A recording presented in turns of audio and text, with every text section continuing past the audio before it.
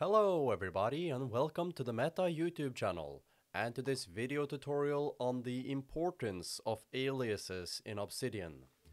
So the usage of aliases in Obsidian is just one of those kind of improvements in your life that can really strengthen your thinking and your mental associations between ideas and the content of those ideas, the titles that you give to your notes, and the actual content within the note itself, and to make your mind think more in synonymous and holistic terms. And personally, coming from the use case of Notion, having used Notion for 1 year before switching to Obsidian in April of 2022, realizing and understanding the use case and the opportunity here that resides within the usage of aliases really was kind of one of those magical moments that Obsidian consistently has provided since April, in that it really opens up a new possibility of thinking, a new way of like structuring your mind and your vault together. So let's get into it. I have prepared some examples and I will explain as I go along. And just keep in mind as I explain this, if you have any questions, please just pause the video and write down your questions and leave them as a comment and I'll get to them. So thank you for that. YAML front matter. This comes from the documentation on the official Obsidian help page on the documentation that Obsidian.md has provided, and the link will be in the description of the video as well. YAML, also known as front matter, is designed to be a file-level metadata that is readable by humans and Obsidian. Front matter is a section of plain text attributes that starts at the first line of the file. So that can be clearly seen in this file right here, designated by these 3 dashes on the top and these 3 dashes at the bottom. And of course we have the field here called aliases, currently blank in this note, but we'll get to the examples. So the YAML front matter metadata has other use case scenarios apart from aliases, such as using it in data view and other plugins and use cases. So keep that in mind. You should learn about YAML front matter as well, just not because of the aliases, but other use cases as well. Going on to the aliases section of the documentation on YAML front matter, we see sometimes you might want to refer to the same file with multiple names in different contexts.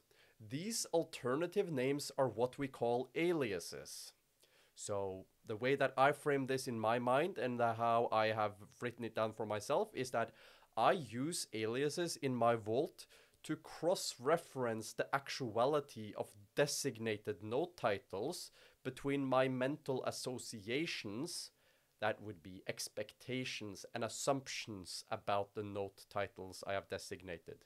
Because it might be that at times I write down a note when I think about something, but the title that I give to a note doesn't perfectly or doesn't in the best way possible reflect the actual content of the note, such that the title given could be more optimized, could be more refined, or it could even be synonymous with something else. And that's what we'll get to now in these examples. So,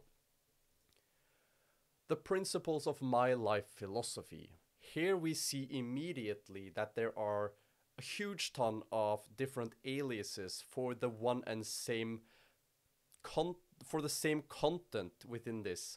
So everything written here is titled all of these things at the one and same time. So if I were to bring up the quick switcher in my vault and to search for any of these, my life philosophy, we immediately see these arrows that is pointing, the green one here and the gray one here. This is what is called an alias, and it's, as we've discussed, defined by the YAML front matter metadata field called aliases.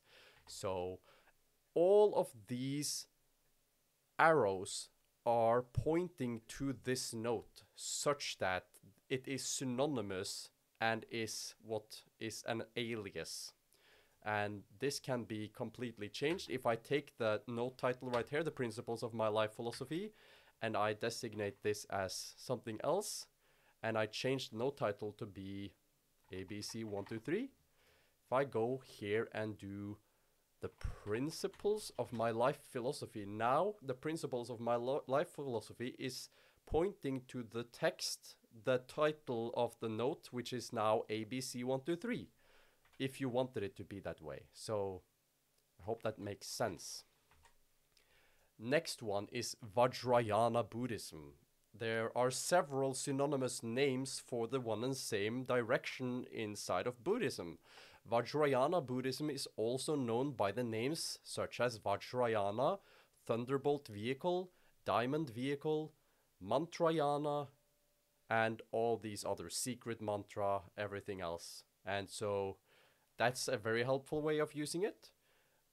For example, this one is really good as well. Body-mind. There's a phenomena called body-mind within holistic health, which is just to speak about how the mind and body speaks to one another, how it is all connected in terms of holistic health.